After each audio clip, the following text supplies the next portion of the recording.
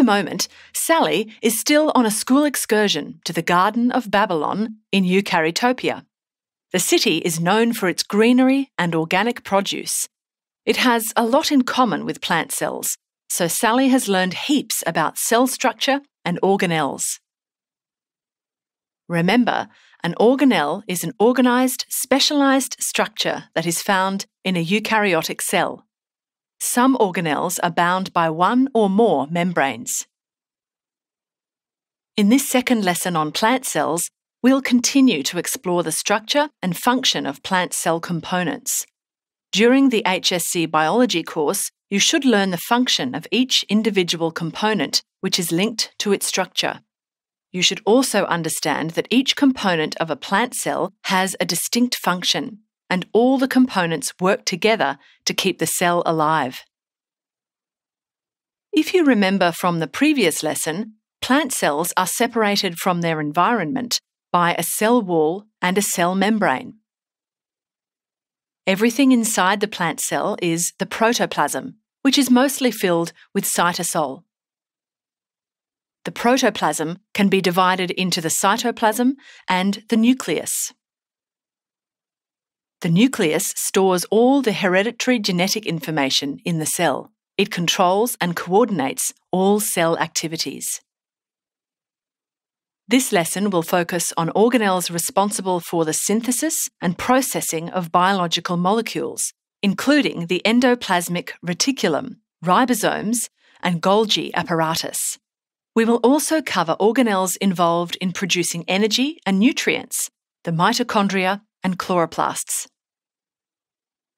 In the third lesson, we'll look at organelles involved in storage and cell structure. These include plastids, the vacuole, and the cytoskeleton. Let's move outside the nucleus and explore organelles involved in building and processing biological molecules. The endoplasmic reticulum is an organelle involved in transporting and processing proteins and lipids. Remember, proteins are made of polypeptides, or long chains of amino acids, while lipids are long hydrocarbon chains, such as fatty acids.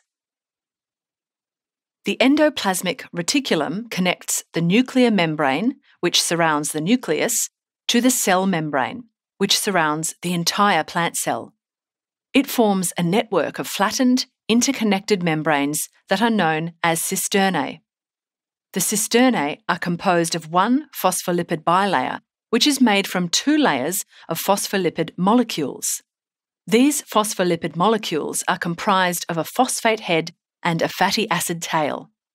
We'll discuss the phospholipid bilayer in our upcoming videos on the cell membrane. Let's check up on Sally. The tour bus is driving to their next stop, following a long, winding road that connects the city centre to the outer suburbs.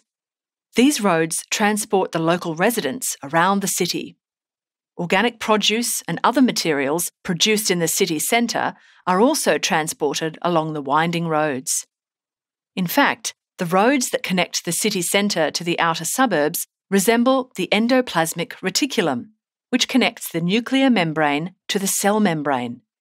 Of course, materials produced by the nucleus are transported by the endoplasmic reticulum to other locations in the plant cell. The endoplasmic reticulum can be rough or smooth, depending on the presence of ribosomes. Remember, ribosomes perform protein synthesis. We'll discuss ribosomes later in this video. Now, the rough endoplasmic reticulum has ribosomes attached to its surface. It processes proteins made by the cell and produces lipids. Meanwhile, the smooth endoplasmic reticulum has no ribosomes attached to its surface. It is a site of lipid production and membrane production and repair. In the meantime, Sally has been looking out the bus window. Some of the streets are crowded with construction companies building new houses and factories. As the bus continues, Sally notices that other streets are totally empty. The tour guide explains that lots of new buildings are being made, but only in some areas of the city. the streets lined with construction companies are just like the rough endoplasmic reticulum, which is covered with ribosomes. These construction companies build new houses, similar to how ribosomes build proteins. Meanwhile, the empty streets are like the smooth endoplasmic reticulum, which lacks ribosomes. A ribosome is a small organelle commonly found on the rough endoplasmic reticulum or in the cytoplasm. Ribosomes perform protein synthesis, that is, they carry out the genetically coded instructions of DNA to make proteins for the cell. Ribosomes are composed of proteins, which are made from long chains of amino acids, and ribonucleic acid, which consists of a long chain of nucleotide bases. Wow, Sally can barely count all the construction companies that she can see around the city. They build factories and apartments throughout the Garden of Babylon. They even produce their own building materials. Just like a construction company, a ribosome builds structures and materials that are used inside a cell, proteins. The Golgi apparatus is also found in plant cells. The Golgi apparatus is an organelle that packs and sorts cell products, such as lipids and proteins, so they can be transported within the cell or secreted out of the cell. Each cell product is packaged in a vesicle, which is a small sac enclosed by a membrane. Like the endoplasmic reticulum, the Golgi apparatus forms a network of flattened membranes, or cisternae. However, they are not connected and lack ribosomes. Remember, the cisternae are composed of one phospholipid bilayer, which consists of two layers of phospholipid molecules. These phospholipid molecules are composed of a phosphate head and a fatty acid tail. Finally, Sally has arrived at the post office. She watches eagerly as farmers bring in their organic produce. Workers in the post office sort the fruits and vegetables, package them into boxes, and deliver them to other cities. Wait a minute. Just like a post office, the Golgi apparatus sorts, packages, and delivers cell products. Instead of fruits and vegetables, lipids and proteins are packed in vesicles and transported to locations inside the cell or outside. Now, let's look at organelles involved in producing energy and food for plant cells. The mitochondrion is an organelle that is the site of aerobic cellular respiration. If you recall from Year 10 science, aerobic cellular respiration involves the conversion of glucose and oxygen to carbon dioxide and water, releasing energy which can be used by the cell. This process is called aerobic cellular respiration because oxygen is needed for the reaction to occur. Each mitochondrion is surrounded by two membranes, an outer and an inner membrane. The inner membrane is folded into cristae, which are small ridges. Both membranes are composed of a phospholipid bilayer, which consists of two layers of phospholipid molecules. There are other components inside mitochondria, but we'll discuss them in our upcoming videos on aerobic respiration in the topic cell function. Let's check up on Sally. Her class has arrived at their next destination, the power station. In the Garden of Babylon, they burn wood to produce energy to run the city. Actually, the wood-fired power station is pretty similar to a mitochondrion, a powerhouse of the cell.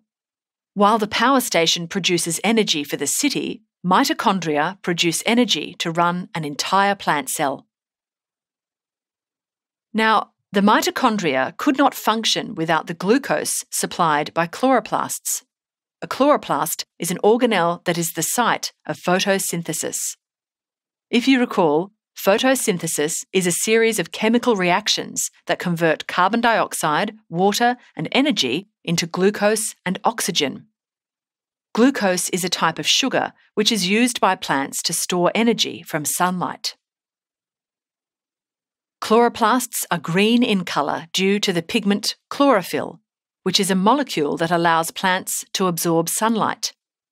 We'll discuss the components of chloroplasts further in our upcoming videos on photosynthesis in the topic cell function.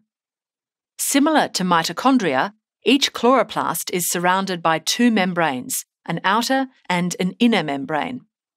Both membranes consist of a phospholipid bilayer, which includes two layers of phospholipid molecules.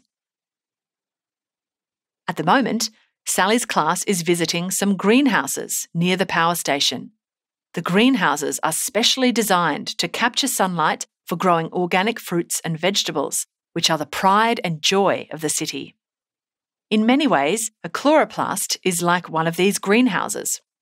While a greenhouse captures sunlight to produce food for the city, a chloroplast uses sunlight to produce energy in the form of glucose for the plant cell.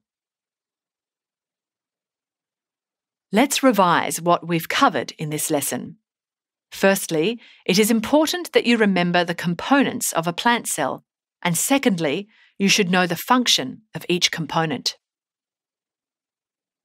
The endoplasmic reticulum is an organelle involved in transporting and processing proteins and lipids. It consists of a phospholipid bilayer that forms a network of flattened, interconnected membranes, or cisternae, that connect the nuclear membrane to the cell membrane. The rough endoplasmic reticulum has ribosomes attached to its surface, while the smooth endoplasmic reticulum does not. A ribosome consists of proteins and ribonucleic acids and performs protein synthesis. Ribosomes can be found on the rough endoplasmic reticulum or float freely in the cytoplasm.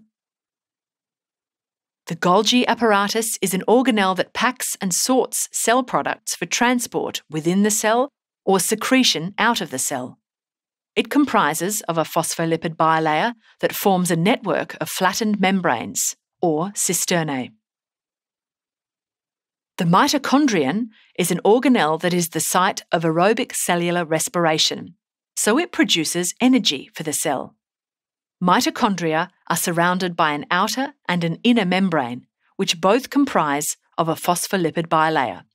The inner membrane is folded into cristae.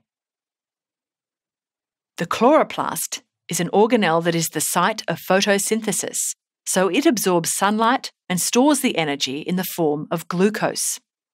Each chloroplast is surrounded by an outer and an inner membrane, which both consist of a phospholipid bilayer. To finish, this table summarises the key points of this lesson. Pause the video if you would like to read it for yourself.